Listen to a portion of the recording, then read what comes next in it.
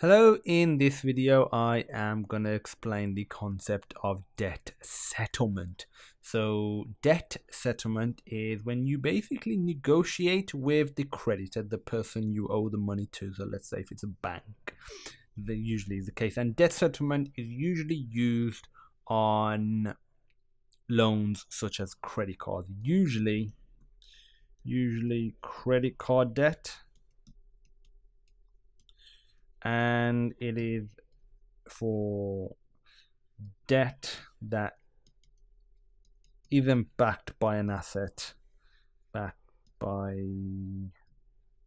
an asset such as, so the ones that are valid are like credit card. I mean, really, that's the one I can think of the top of my head. But the ones that aren't that are invalid is mortgage, because it's backed by it's backed by the house. Student loan is also not valid.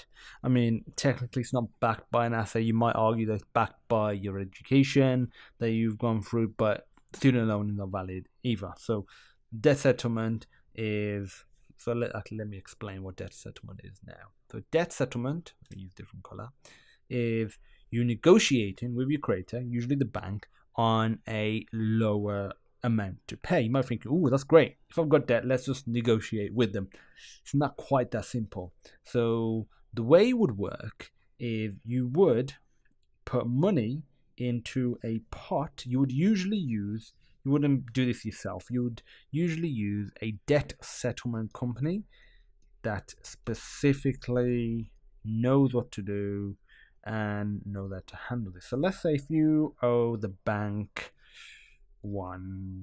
let's say £10,000. It could be dollars, it could be any currency, doesn't matter. £10,000, and let's say every single month you usually put into the bank's pot. That did not end up well. Usually every month you give the bank £1,000. So not factoring in interest, you would have it paid off in 10 months. But with interest, it'll be a little bit longer. Let's just say it's still 10 months, plus you'll have the little bit of interest, so it's 1,000 and something. If you're making your payments on time, the bank is not going to settle with you. The bank will only settle if they believe that you are unlikely to pay. If you are behind on your payments, unlikely to pay. If you are behind on your payments, you can speak to a settlement company and negotiate with them. And instead of paying, so let's say if this is Bob, and what he was doing was he was actually paying to this company, into the bank. Instead of paying directly to the bank, you could create a little pot, a little savings account with the debt settlement company, so DSC for short. And let's say every month you whack in, let's just say half, 500 of that. The debt settlement company will negotiate with the bank or whoever the creditor is, again usually a bank, usually credit cards, on a lower amount. If the bank agrees, let's say the bank says you only have to pay £5,000, you will have to keep paying into the DSC's pot, the savings account, until you reach the 5,000 plus any interest that is agreed upon, plus a fee as well, because that's what the DSC do it for. So let's say it's the principal plus £1,000 fee.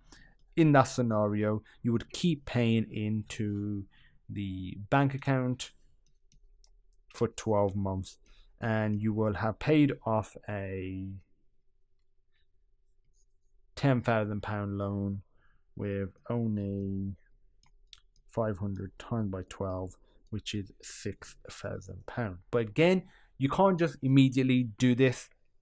It's only if you haven't been making payments. So you either have one or two options. You haven't been making payments because you genuinely cannot make the payments. Then you can approach a debt settlement company You can just Google it if you're actually in that situation, and they can discuss with you if it's practical. Or what I've read people do, again, I'm not advocating this, I'm not a big advocate of debt in general, outside of what some people like to call good debt. Let's say if you buy a property, you get mortgage and then you rent it out, that could be a form of good debt. But I'm not a big advocate of debt in general. You should, live within your means, I believe. But what you could do, what I've read some people do, is they stop making payments, even though they can actually make payment, put it into a savings account. They're behind on their payments. They then negotiate with a debt settlement company, and because ultimately, if the debt settlement company believes that they can lower the debt, they'll get, and they think you'll be able to make those payments at least, they'll get a fee. So that's their incentive to do it.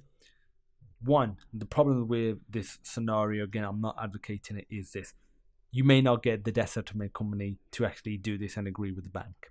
So then you are behind on payments, and as a result, you will have extra fees because of interest. Top of that, you will get debt collectors that will most likely have been trying to get the money off you, so you've got all of that stress and hassle to deal with as well. So debt settlement is not a thing to be taken lightly. If you are in debt, recommend paying it in full, and ideally try not to get into debt. That's it. Simple concept, really important to understand, especially if you are in the scenario.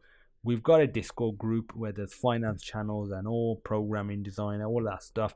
If you have any questions, if you're in this sort of situation as well, feel free to message on the Discord group, and I'm sure we can assist you, and etc.